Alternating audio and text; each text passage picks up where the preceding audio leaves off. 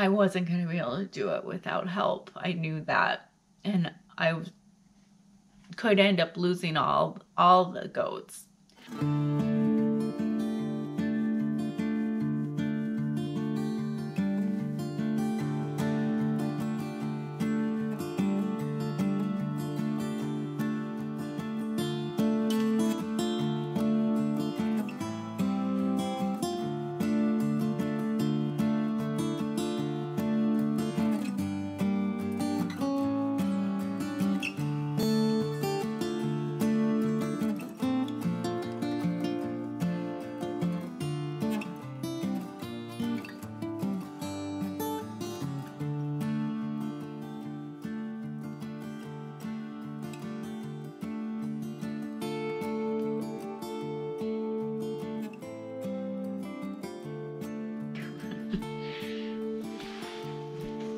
Okay, so I didn't have my camera really ready, or really even the emotional ability to stop and record what was happening very often.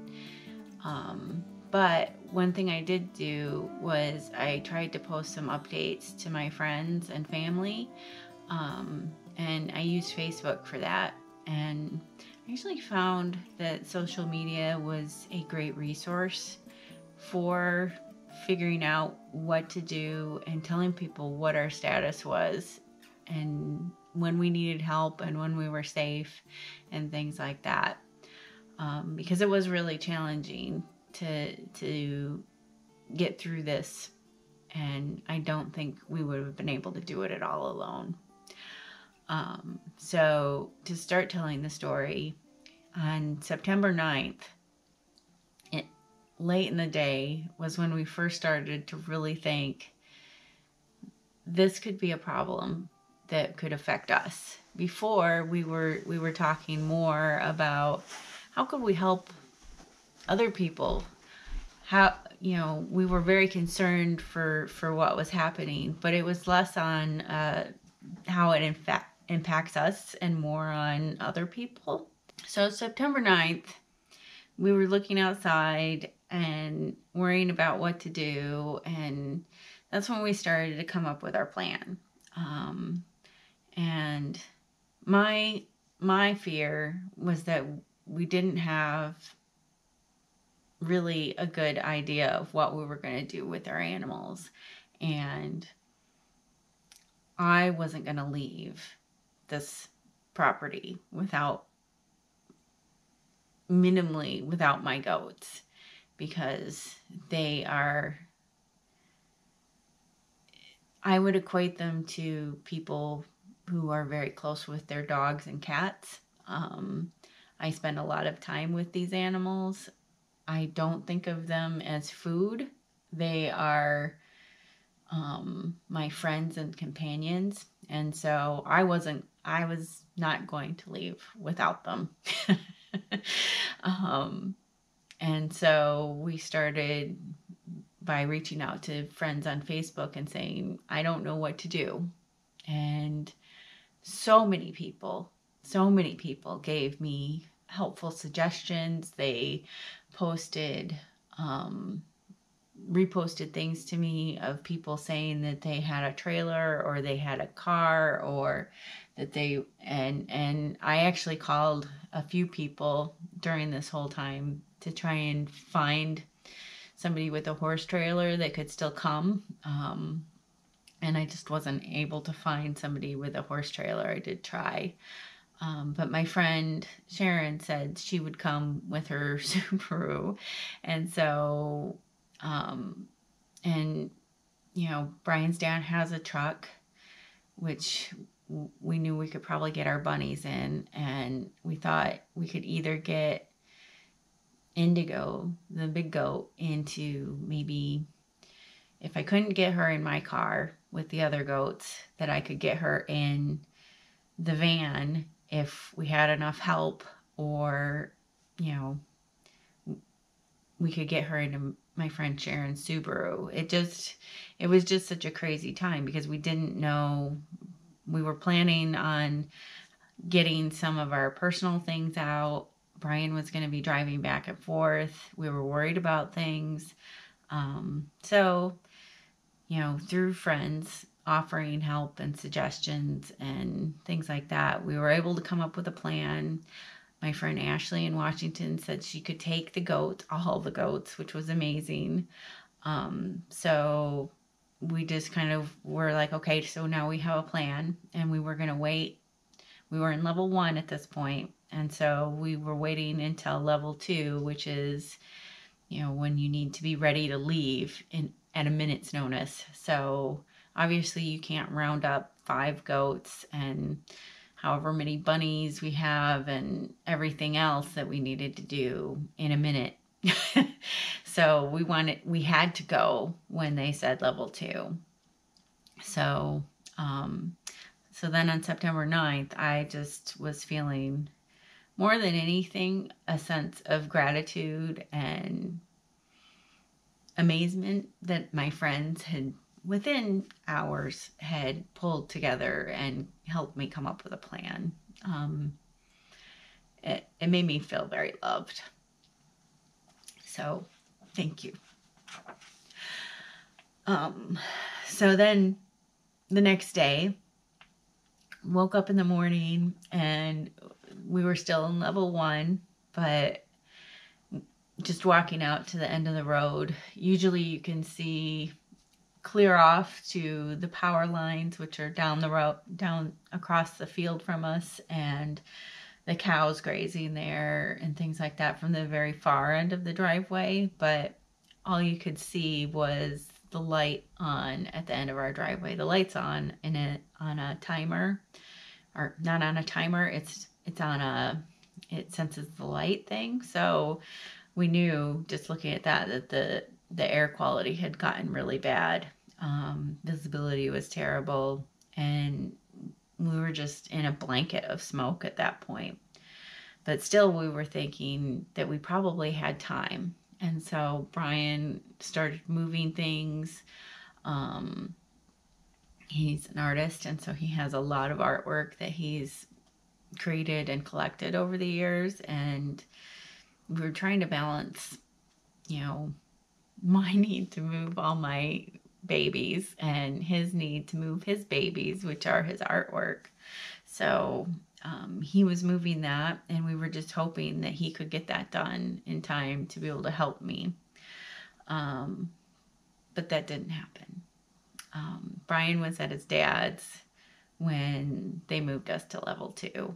And so I was home by myself, and I have a little Honda Fit that is also not running very well.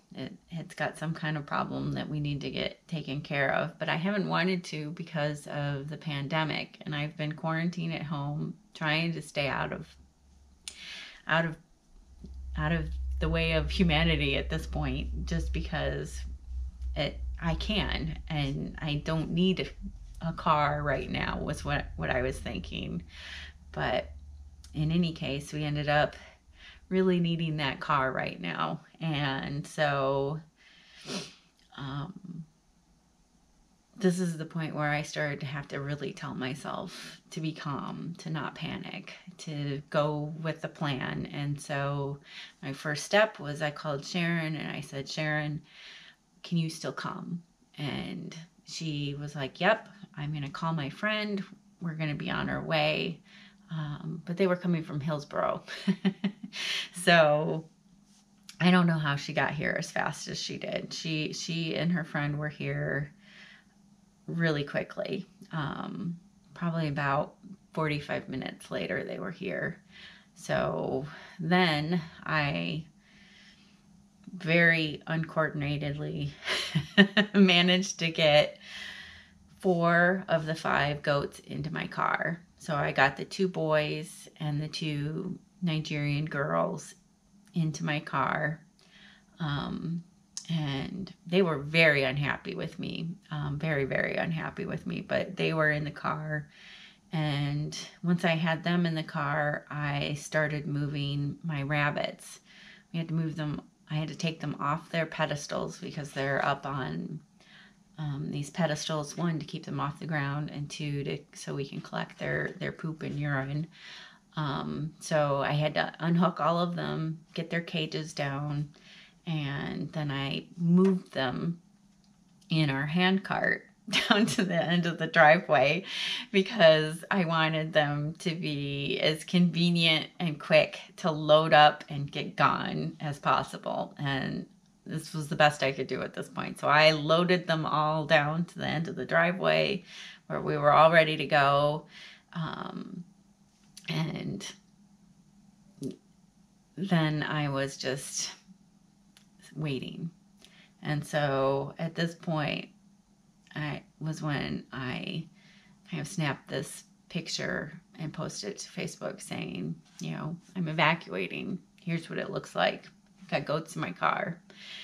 And, you know, mostly that was the point when I really kind of started to feel like I was going to break, because I could hear Indigo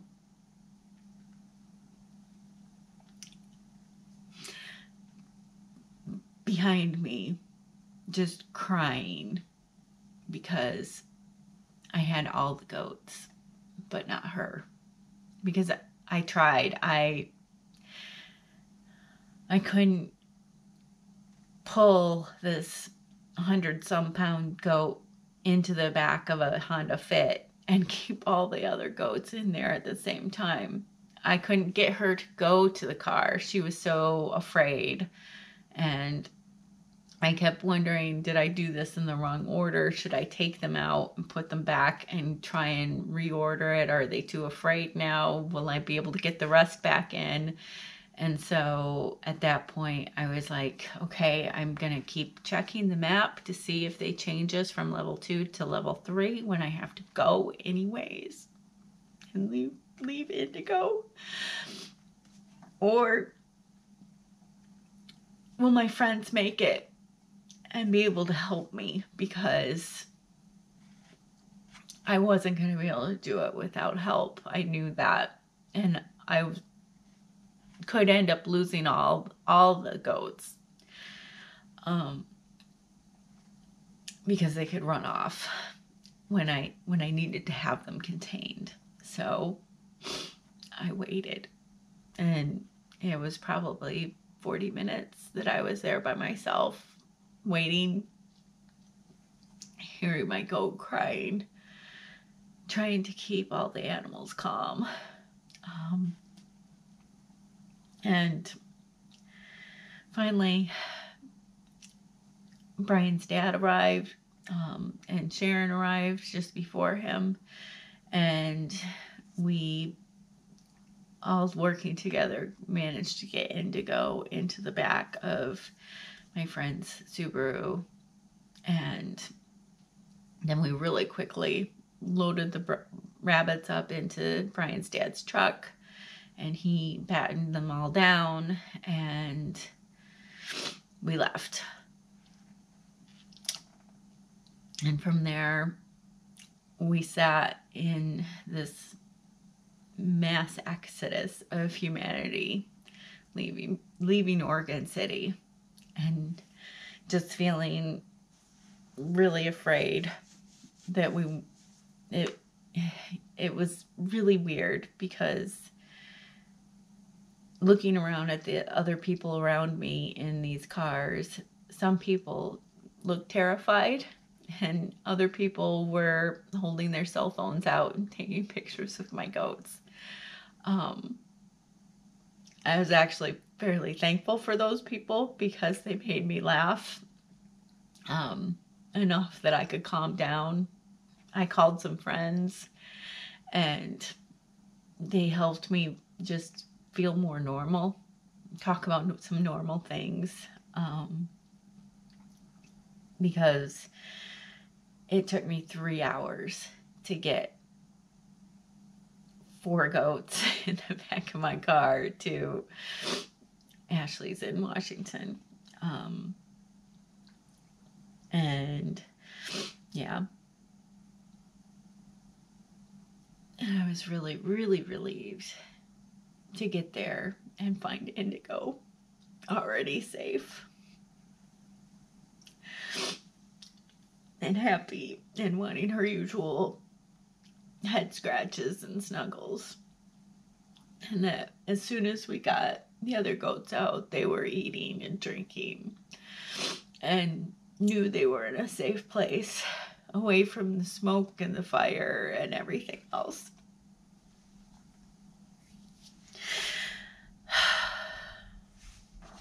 Sorry. It's a little harder than I had imagined to relive this so soon. So after that, I drove to Brian's dad's, and I have no memory of that. I don't remember getting there. I don't remember driving there. And I think we pretty much immediately just went to bed because it was exhausting. It was a terrible day. Yeah. Then the next day was September 11th, and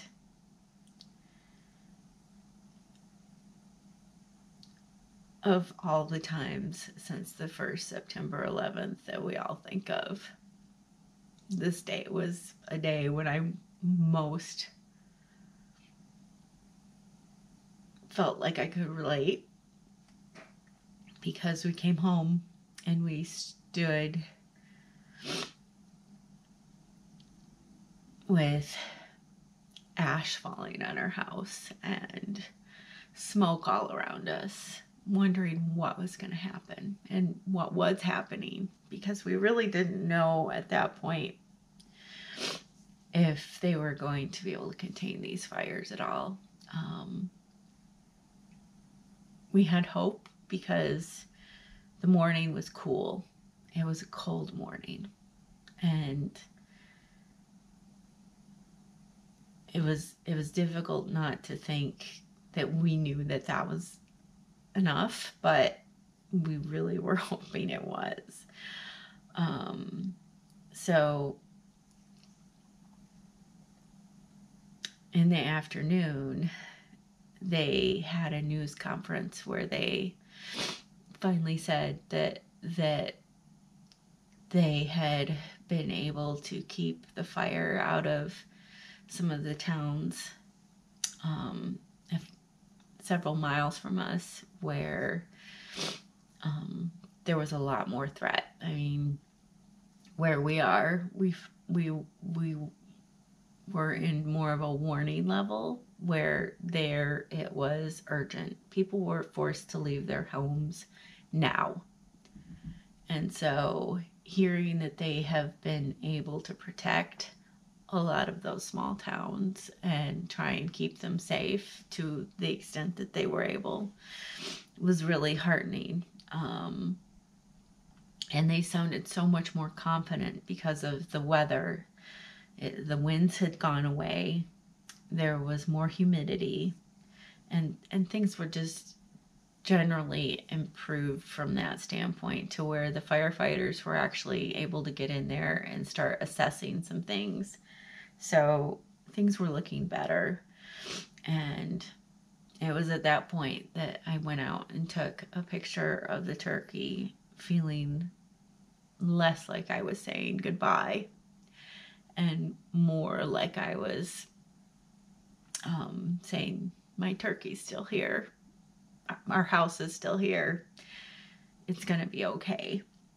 And I'm just grateful for all these people who are helping.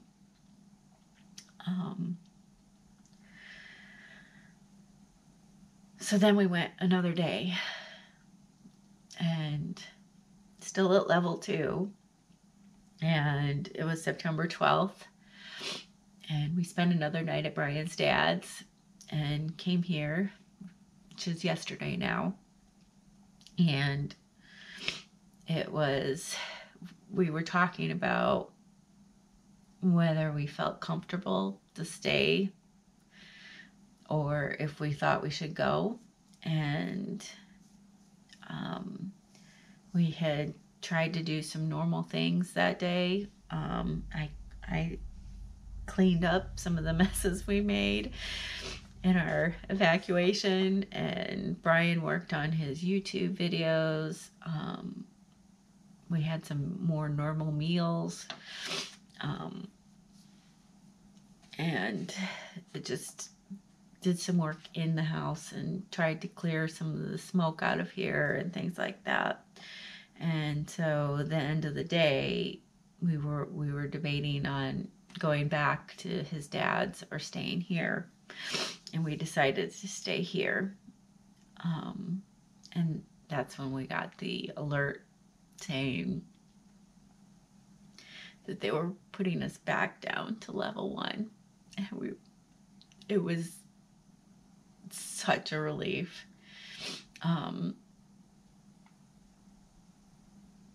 Yeah, I can't thank all the firefighters who came to help Oregon enough, because they've really protected us. Thank you. Okay. You wanted to mention Wilco? Oh, one thing that did happen during all this was on the morning of September 10th, I had ordered a rabbit cage from Wilco. I tried to get 2 because we didn't have enough cages to transport all our rabbits. And so because of the swiftness of the evacuation on the 10th, I didn't have, neither Brian nor I were able to go get that cage and assemble it. But on September 11th, when we came back, our Oregon City Wilco was still open. And so Brian was able to go get that, and I put it together. And we were very grateful that Wilco stayed open, because we were able to get things to help protect our animals and to help keep them safe and to make us feel so much better that these animals in our care were being cared for. So we were very grateful that they stayed open, even though we were in a level 2 evacuation. So thank you to them. Now, last night you baked some cookies. Was that mostly to mask the smoke in the house, or was that also a stress relief? I think it was probably 50-50, Brian. I bake cookies when